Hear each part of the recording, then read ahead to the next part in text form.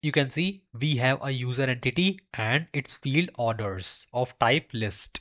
And a user can have multiple orders, so one to many relationship.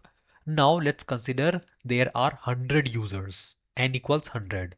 What we want is we want orders of each user. Okay, so what we did is first we'll fetch all the users, all the 100 users.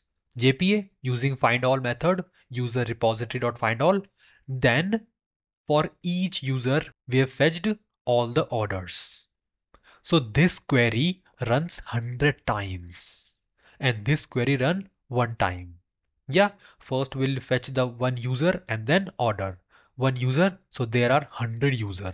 100 times and 1. Total is 100 plus 1. 100 is n plus 1 query problem, which was easily resolved with just one query.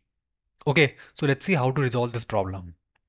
Solution 1. Fetch join. We can write JPQL using join in our repository. Solution 2. Using annotation at entity graph. Same thing, we'll write the entity graph and mention our field name orders in our repository over find all method. So check your logs now and tell me, have you seen any N+1 in your apps? Comment below. Thank you.